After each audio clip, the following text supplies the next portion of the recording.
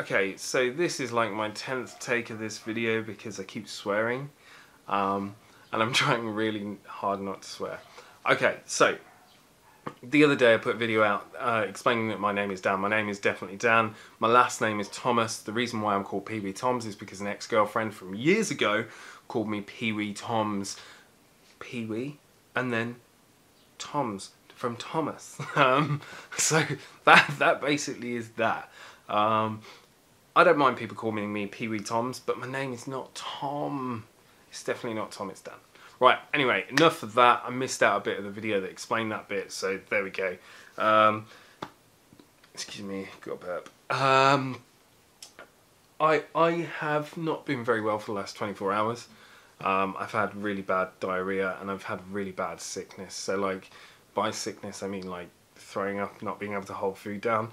And yeah, I've not been very well. I was going to do a completely different video for today, but my mum's not about, so we can't do the Q&A till the weekend, but we will get it done.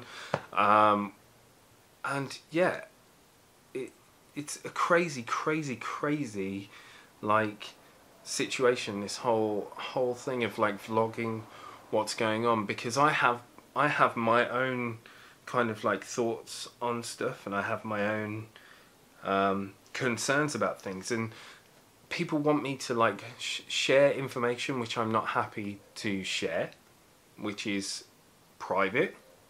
And then there's all the other stuff of like, there's a lot of people who haven't watched previous videos, so don't really grasp the whole thing that's going on, like everything that's happened to this point, and they haven't watched like, say, significant parts. So there's been like ultrasounds filmed where you can see the tumours. There's like all my surgical stuff, my scars, me going into surgery, things like that, and that's all documented, it's there. But like with stuff that's going on at the moment, like gene sequencing, DNA sequencing, immunotherapy, looking into immunotherapy and stuff like this is all very very early stage testing and like early stage stuff that we can't publicize, because it's not something that is completely, one, finished, and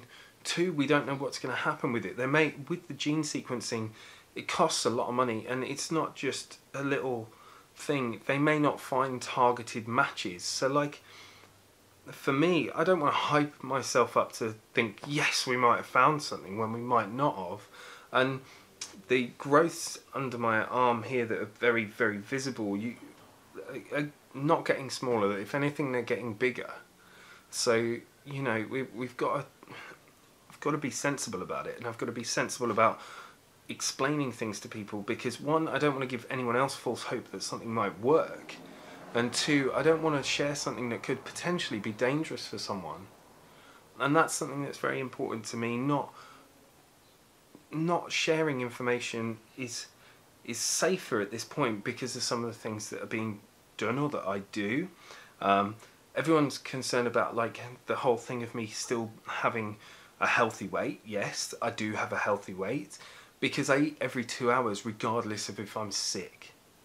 I've got used to being sick, I've got used to being unwell, and I make sure I eat. I make sure I eat very healthily, and I eat the things that my body needs to sustain life. And that is very important for anyone to like really understand. And it's not easy to force feed yourself.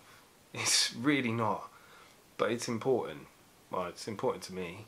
But yeah, I'll be honest, I found some of the aspects of the chemo very hard, like the fatigue and the fact I need to sleep a lot, I find very hard, because I'm not someone who's not active, and I can't sit down and just chill, so I'm not like that. But yeah, that's that. You know, what can I say, what can I do to make it any better? I've just got to trust the people who are treating me and the stuff that we're doing and researching. That's it. That's all you can do. But I'm in for my next session on Monday of chemo for my next IV, and again I'll document all of that. So yeah, Thanks for watching. Anyway, see you later. Ta-ta. Bye-bye. See you later. Bye.